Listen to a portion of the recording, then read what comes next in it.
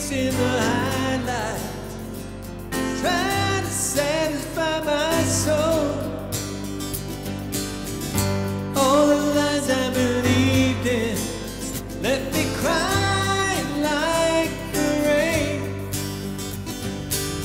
Then I saw lightning from heaven, and I've never been the same. I'm gonna climb a mountain, I'm gonna shout about it. I am a child of love. I found a world of freedom, I found a friend of Jesus. I am a child of love.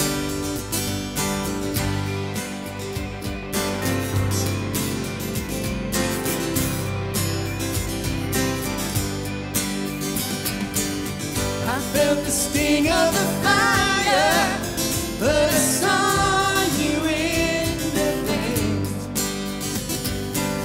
Just when I thought it was over, you brought me out of the grave. I'm gonna climb a mountain, I'm gonna shout about it. I am a child of love. I found a world of freedom, I found a friend of Jesus. I am a child of love. Yeah. Oh, I am a child of love. Yeah. Oh, I am a child of love. Nothing can change the way you love me. Nothing can change the way I belong to you. Yes, I do.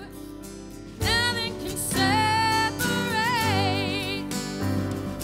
Nothing can change the way you love me.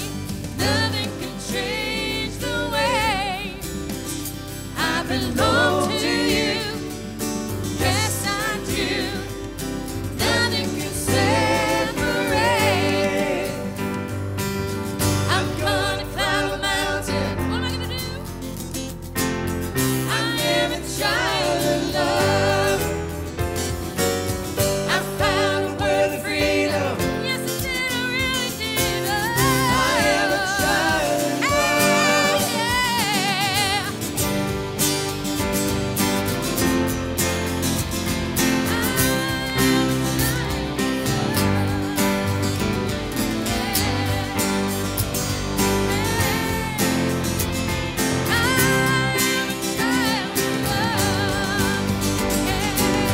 I'm gonna climb a mountain, I'm gonna shout about it.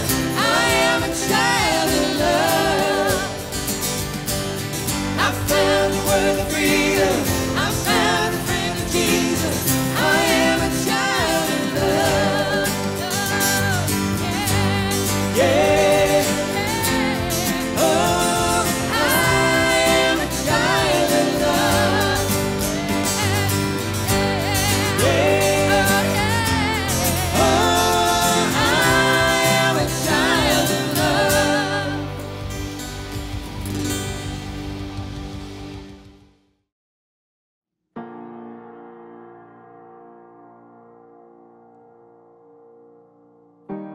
I am just one thread in a multicolored flag, a flag which represents the United States of America, woven together with so many other threads. Threads, each of their own uniqueness and distinction, one with their own God, peaceful and just, forming a strength and bond held together with trust and compassion for all, so that their individual goodwill, free mind, spirit, and soul will shine the sun on oppression, slavery, and bondage, with a beam of light that will always rise up to a higher horizon of hope. For said sake of all of us, around our wonderfully beautiful as well as blessed and bountiful emerald of a planet we all call home. Share this extraordinary creation with a praise of a higher power for giving us all a wondrous world to worship and celebrate faith, hope, peace, and love, giving life a true meaning of joy.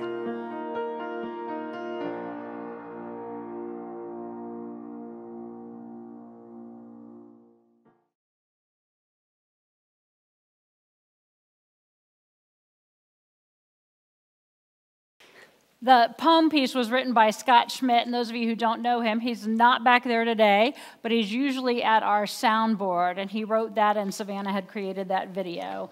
And so we're very thankful for those gifts of sharing and celebrating our freedom. Welcome to church, friends. What a wonderful day to celebrate and just relax into knowing the Spirit of God in our lives. Pastor Mike is, at some point in time, they're worshiping down at Shannondale, and we'll be heading back. They've had a great weekend of mission down in Shannon County, which is the poorest county in Missouri, doing some great things and wonderful ministry on behalf of St. Paul's and, of course, for God. So just continue to wish them safe travels as they return. On next Saturday at the market, there will be a car show, and that is one of the favorites of everyone, is the car show weekend. So no, from 8:30 to 12:30, the car show will be open. We have a cantina now that you can get bratwurst, hot dogs, or wonderful grilled cheese from for a cheap price. And there will also be a slip and slide for our kids or adventurous adults, but you might want to bring an extra towel with you to the marketplace this Saturday. We will be having a concert on Friday night, July 21st. We will be hosting Teresa Lindell, known as Pinky to those who know her well.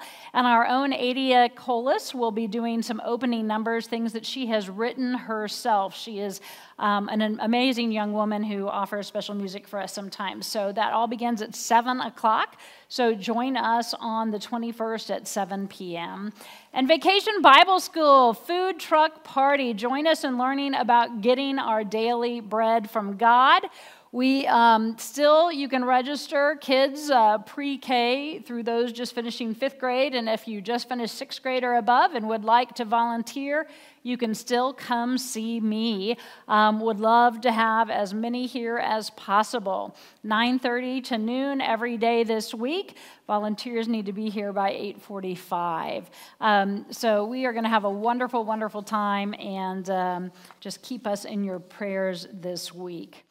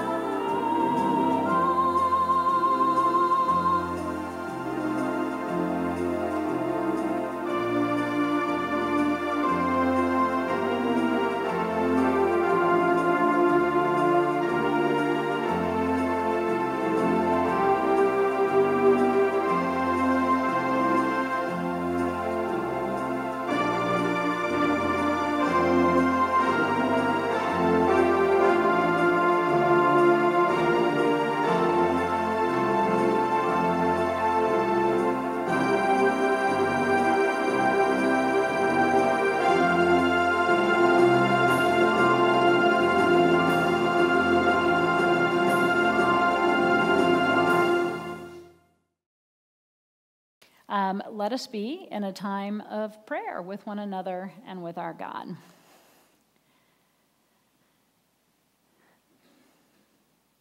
God of mercy and love, we are so thankful on this day that you have come to us, willing to guide us, lead us, walk with us, share in our lives. Because, God, life can be confusing. Life can be chaotic. Life can be hard and is full of temptations and wrong roads. So, God, be with us, lifting each of us up, pointing us in the right direction. Help us to know the lessons of your Son, the ways of his life, the sacrifice that shares your love abounding. God, there are so many struggles in this world, so much violence and pain and anger, hatred, hunger. I could go on and on, God, but we just ask for your wisdom to fill the heads of all of those that would make decisions that affect the lives of others, teachers and parents, politicians. God, walk especially with them. Help them to be open to your ways and your wisdom. We pray for your world, God. As Scott said, such an emerald of a planet that we call home. Help us to keep it alive and well, to have dominion over it, caring for it. Help us to care for one another, for all of your creation, God, for each and every one of us created in your divine image. Help us to be that reflection in the world. Help us to see ourselves, God, as good enough, as worthy. Help us to know your salvation in our lives. And it will help to make all things whole and all things new. We pray all of this today in the name of your Son, who taught us to pray, saying, Our Father, who art in heaven, hallowed be thy name. Thy kingdom come, thy will be done, on earth as it is in heaven. Give us this day our daily bread, and forgive us our debts, as we forgive our debtors. And lead us not into temptation, but deliver us from evil. For thine is the kingdom, and the power, and the glory forever. Amen.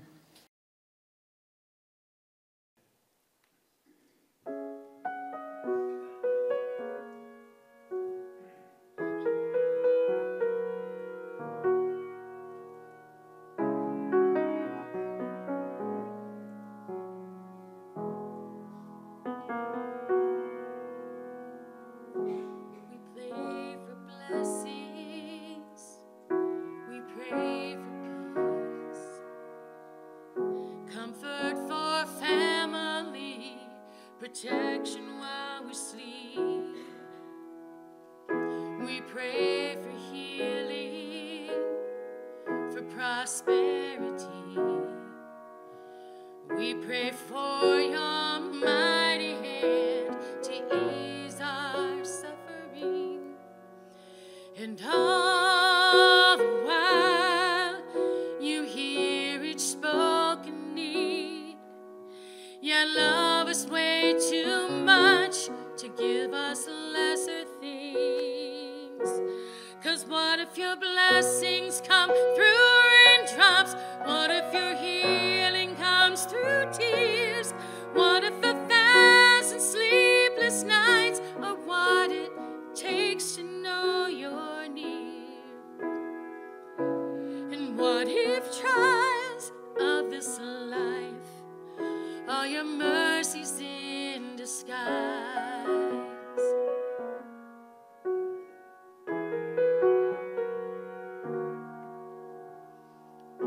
We pray for wisdom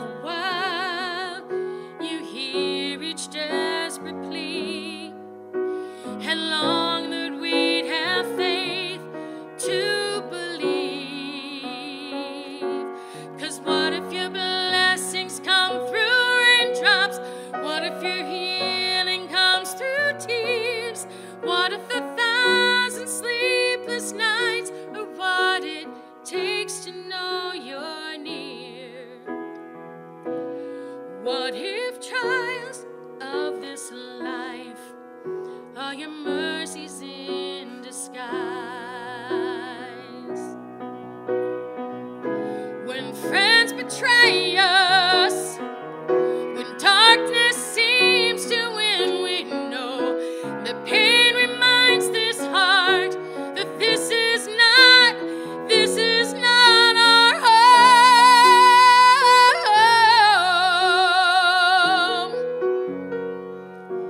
It's not our home.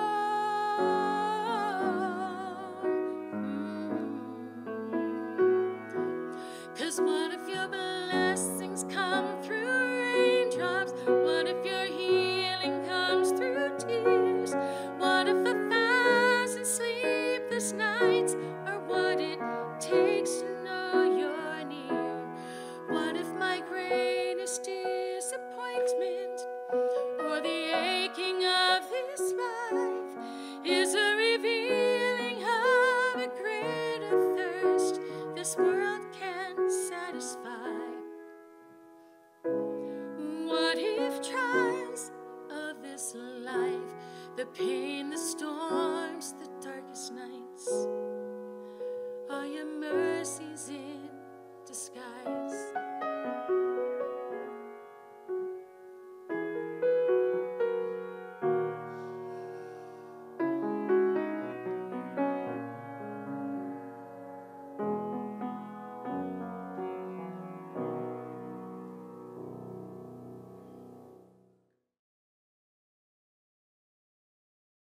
So when Shelley built this, she said she had visions of Mike or I or both of us preaching from the food truck. So here we go. Don't want to disappoint Shelley, who put so much work into this. In Paul's great fashion, he writes in the 7th chapter of Romans, verses 15 through 25, I do not understand what I do, for what I want to do, I do not do, but what I hate, I do. And if I do what I do not want to do, I agree that the law is good. As it is no longer I myself who do it, but it is the sin living in me. For I know that good itself does not dwell in me, that is, in my sinful nature. For I have the desire to do what is good, but I cannot carry it out. For I do not do the good I want to do, but the evil I do not want to do, this I keep on doing. Now, if I do what I do not want to do, it is no longer I who do it, but it is the sin living in me that does it. Clear as mud so far? So I find this law at work. Although I want to do good, evil is right there with me. For in my inner being I delight in God's law, but I see another law at work in me, waging war against the law of my mind and making me a prisoner of the law of sin at work within me. What a wretched man I am. Who will rescue me from this body that is subject to death? Thanks be to God who delivers me through Jesus Christ, our Lord. I have a good friend. Let's call her Dee. Dee was a night owl, and she worked from home on her computer and had very flexible hours. Whenever she had to take her kids somewhere or had a daytime appointment, she took a shot of 5-hour energy to help her make it through. Eventually, she realized that she needed more sleep, so she started taking something to help her fall asleep. Then she started taking a little more to stay awake, and then a little more to fall asleep. Next thing she knew, she was double filling her son's prescription to have something stronger for herself. None of us realized how bad this habit had become until she fainted and had to be admitted. We had an intervention, all of us, that loved Dee. It was out of care, truly, and not judgment. She felt like we were making too big of a deal out of nothing. We had another intervention after she was admitted a second time. She cried and said, "This isn't me. I'm not an addict," but she was. How do we get to a point in our own lives where we don't recognize ourselves? What have I done? How did I get here? This isn't like me.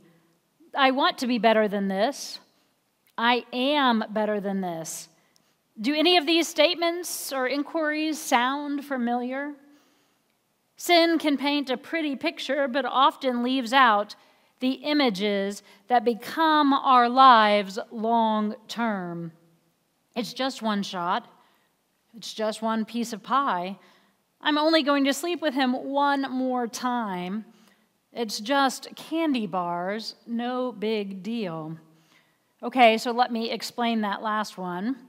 There was a young man that I had a good relationship with, and he had been arrested multiple times for driving while intoxicated or high. He had lost his license, and he was on probation. This had been a long journey for him and his family and friends.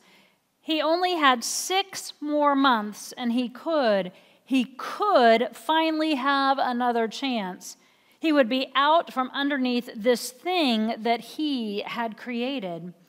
He was trying to reinvent himself, create a different outcome, but that was hard to see while still under the fog of his previous decisions. He had a new girlfriend, and she had 2 kids. They stopped at a gas station, and he wanted to be the cool new boyfriend.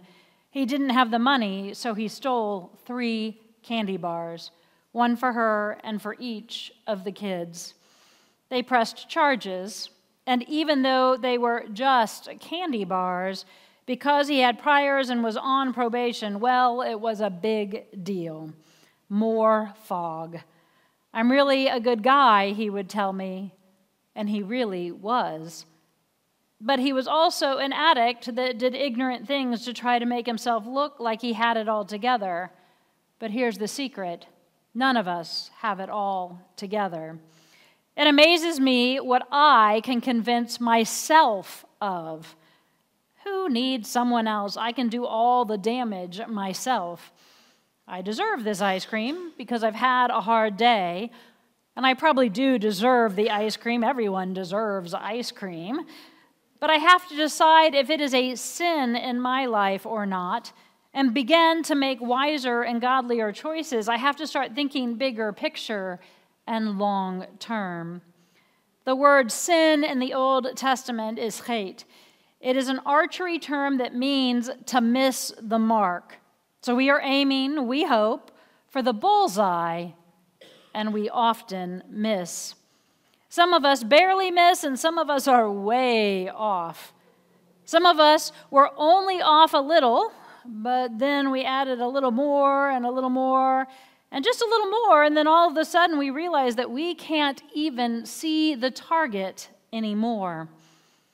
How can eating be a sin in my life and not in someone else's? It depends on long-term picture. It depends on how often you allow yourself just this little candy bar. It was just 3 candy bars. Why does drinking become a sin for some while not for others? Some can drink responsibly and doesn't affect the health of themselves or those around them significantly. And others drink and it overtakes their world, affecting the health of all those around them and, of course, their own life. This isn't who I really am. All of my friends drink too. It can't be more of a sin for me than others, can it? Yes. Sin is a slippery sucker. For some it is food, for some it is shopping. I got it all on sale. For some it is gambling, for others it is alcohol, for others it is seeking affirmation elsewhere, leading to an affair. I truly believe that many of us have things we do in life that still confound ourselves. What have I done? Where is the target? There are different reactions to losing the target as well. I'm already lost, you might think, so I might as well keep on just keeping on. There's no hope for me. How did I get here? I don't know how to make this right or find the target again. Or you can take a look at your life, and when you realize you have lost the target, recognize that we all sin. We all are throwing arrows out there constantly and trying to do our best. You can repent, which means doing a 180 in search of the target again. This is hard, but so worth it. You, my friends, can ask for help. Archery instructions if you must. Learn from someone who is shooting the same kind of shots that you are, but was able to pull their shots back to front and center. We can get in touch with our God, the teaching and love of Jesus, and begin to listen to the Holy Spirit and take them seriously. I am speaking about nothing new, nothing you don't know about. Yet we continue to violate our own conscience and ignore the Spirit at work in our own lives. I try really hard not to give up on anyone. I know from personal experiences that there is always a full and beautiful divine person hidden by the walls of sins, alcohol or arrogance or so many behaviors. I know that there is a God that loves them at the core, but those people are really two people, who they are created to be and who they are living out.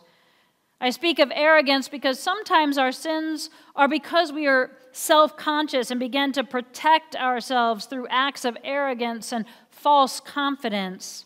Sins, things that keep us from heading in the right direction, that keep us from being the one that God created us to be, come in all shapes and sizes.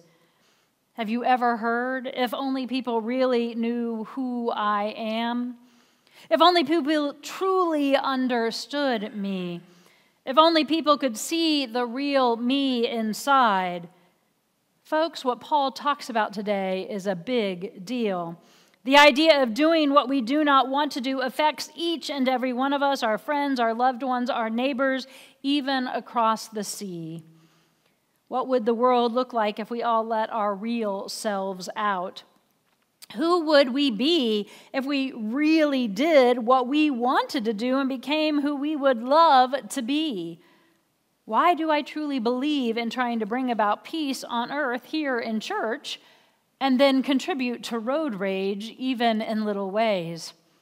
Why do I believe that everyone deserves to be treated with respect while here in church, but yell at the woman doing her job at the zoo that had nothing to do with my frustration? I do what I do not want to do. I am who I do not want to be. There is so much good news in this, though.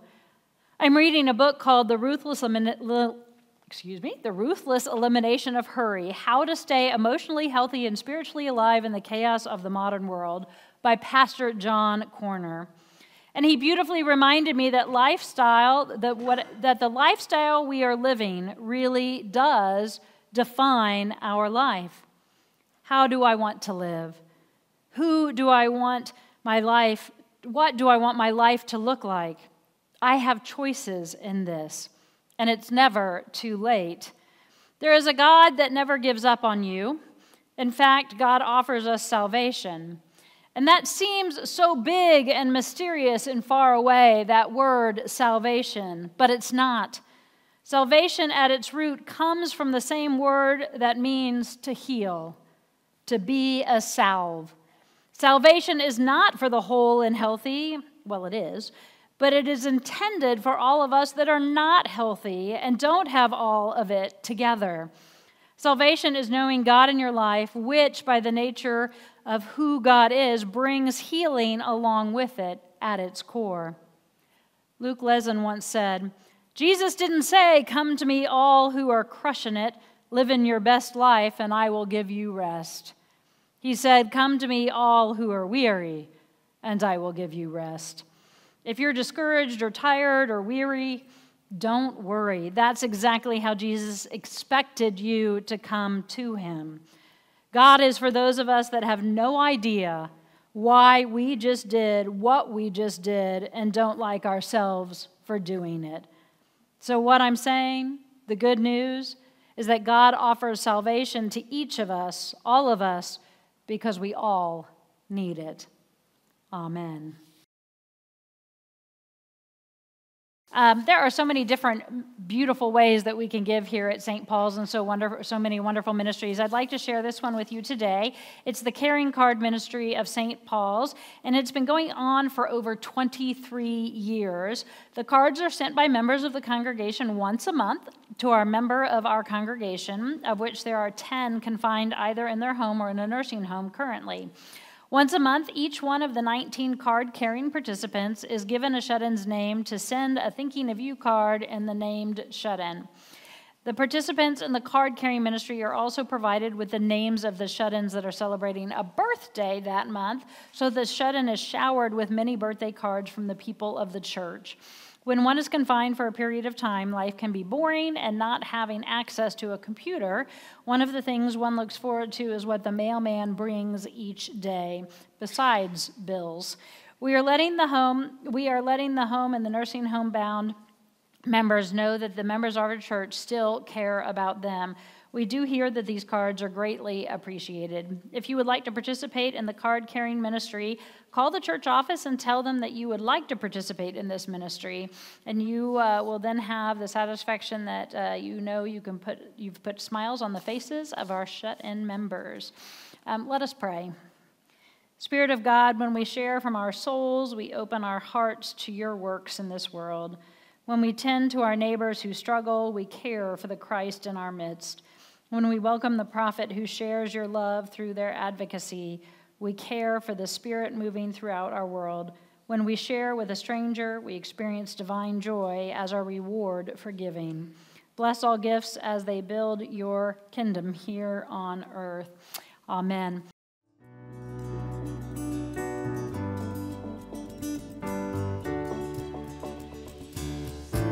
When night has fallen, when fear is coming, still you're calling me. When faith is lost and my hope exhausted, you will be my strength.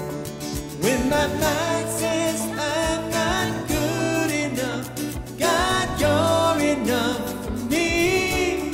Yeah, I've decided I'm not giving up, 'cause you won't give up on me. You won't give up on me. Your love is holding on and it won't let go. I feel it breaking out like an echo. Your love is holding on and it won't let go. I feel it breaking out like an echo, echo in my soul.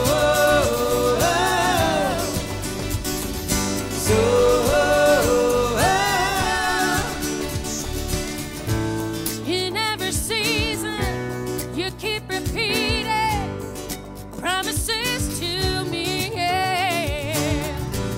Now there's no stopping what you have started until it is complete. Yeah. When my mind says I'm not good enough, God, you're enough for me. I decided I'm not giving up. You won't give up on me. You won't give up on me. Your love is holding on and it won't let go. I feel it breaking out like an echo. Your love is holding on and it won't let go. I feel it breaking out like an echo, echo in my soul.